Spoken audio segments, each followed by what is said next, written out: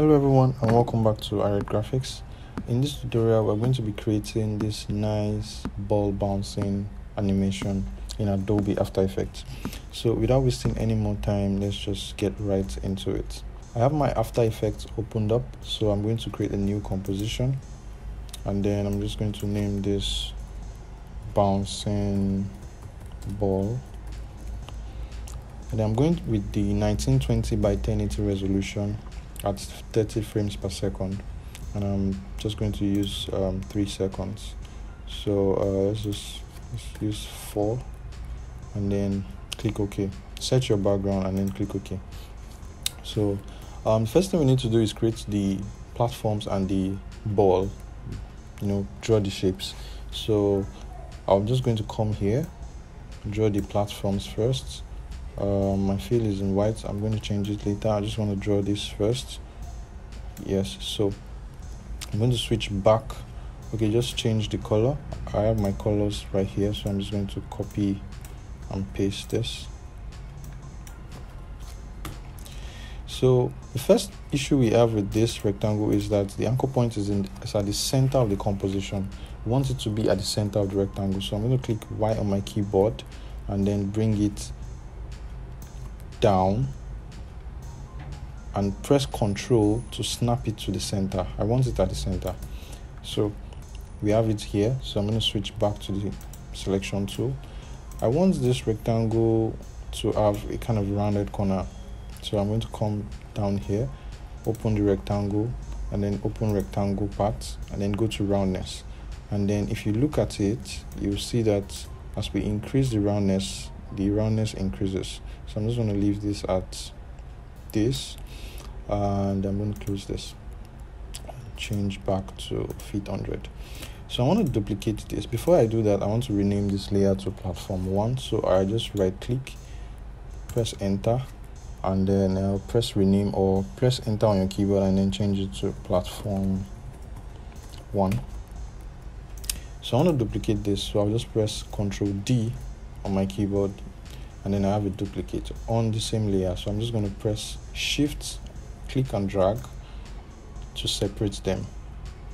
I want it right here. I think this space is kind of cool. Yeah, so I'm bringing my ball.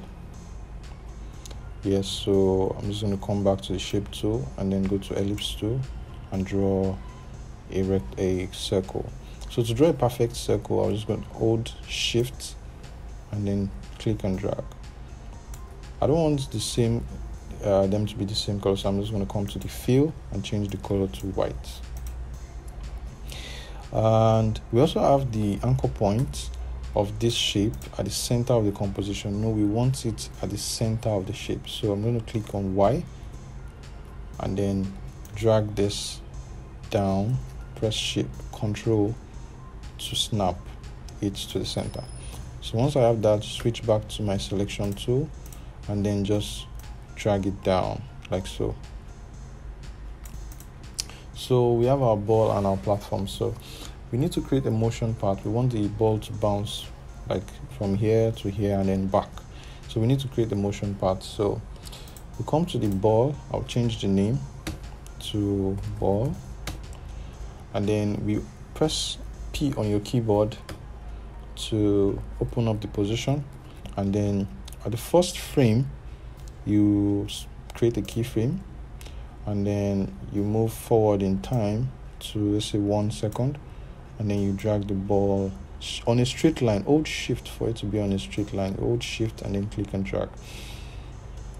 You drop it on the second platform and then go to 2 seconds and then drag it forward also. Just for now, we're going to move to the next step. And then once you have that, you've created a motion part for the ball, but we want the ball to go up and down, so we need to edit the motion. But right now we have our our anchors right now, but we want to be able to independently edit each of these anchors, each of them. So all we need to do, I'm going to Ctrl Z that. All we need to do is select all keyframes, right click on them, and then on one of them, and then go to keyframe interpolation. You go to spatial interpolation and then change it to Bezier. Bezier means, it breaks it into two so we can edit each of them independently. So I'm going to edit to create the part I want for the ball now. So like so, you see I can edit this now independently. So create it like so, and then drag this up like so also, then drag this up. So I want the ball to come back here, so I'm going to bring this back here. So click out and then select the ball again, and then carry it back to this and center it in the middle, and then you can now edit the part again.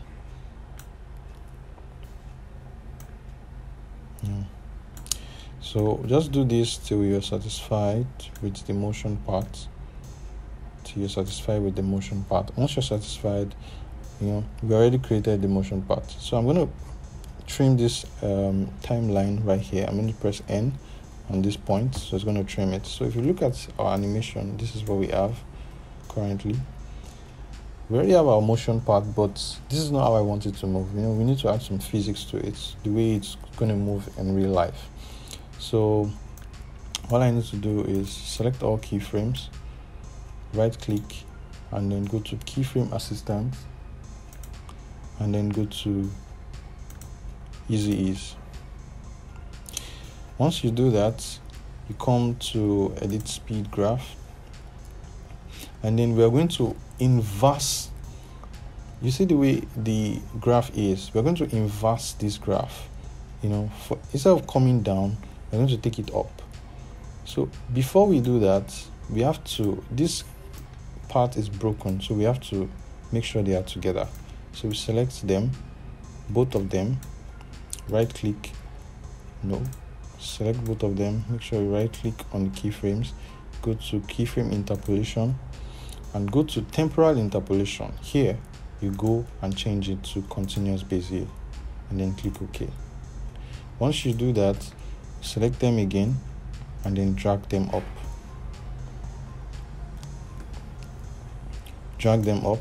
You come here, you drag it up also. We are inverting. Let's leave it at this point here, drag it up also. So what we are doing is we are creating an inverse of the movement just to give it a sweet animation. And I'm going to bring this up too. Be careful once you're dragging up that this point does not come down to 0. So if you check our animation now, this is what we have. Slow movement to the top and then fast to down. This looks more realistic. So I'm going to switch back to the timeline.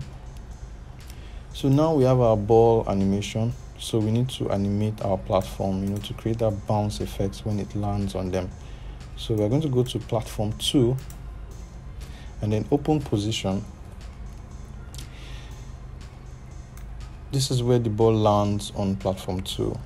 We're going to separate the positions. So we're going to right click on the position and then go to separate dimension. We're going to separate dimensions because the platform is just going to be moving up and down, so we don't need the X direction. So click on Y, we create a keyframe right here at the point where the ball lands, create a keyframe, and then you go one frame forward. You drag it, you bring it down a bit, hold shift to make sure it's on a straight line, and then go one frame forward again, and then you take it up, and then you go one frame forward again, and then you take it back to the initial position. I didn't take note of the dimension of the initial position, so I'm not going to check this platform 1 to see. Okay, it's 726. So I'm just going to type it in here because they were on a straight line when we created them. 726. So back to the initial position. So after doing that, all you need to do is select all these keyframes and select them and then take them back one frame. Make sure the second keyframe is in line with when the ball lands. So if you check this animation, this is what you have. You see that nice bounce effect on the platform. So we're going to drop this on the second platform also. We've done for this, we need to do for this. So before we do that, we'll come to platform 1, open position, P on your keyboard, and then we're going to separate this dimension also. So you right click and then go to separate dimensions. So we have our X and Y dimension. So we just drop them. We copy this keyframe, Control C, select all the keyframes, and Control C to copy, and you bring this to the first frame, and then you select the select the platform, select the Y position. Listen, you come to the first frame where the platform started, you select the platform and then select the Y position, because that's what we are copying. So you copy this, select the Y position, and you drop it there, Control V. But for the animation to be complete, if you look at it, we don't have a good animation right now. So for the animation to be perfect, you just select all the keyframes and shift it one the way you did the first one. So if you check this animation, you see we have a perfect animation right now. Created this bounce effect on the platform and created the ball bouncing effect. So but this animation is not complete. We have one last thing we need to do. It's not looking really realistic. We need the motion blur. We need the motion blur to give it that nice realistic animation. So we first activate our motion blur here, and then we activate it here also. So you click and then you drag down. So we have that motion blur, and you can see the animation is now complete. We have this nice bouncing bouncing ball animation.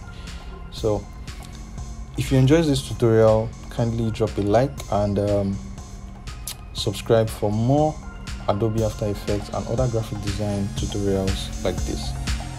So that's it for this tutorial. I'll see you in the next one.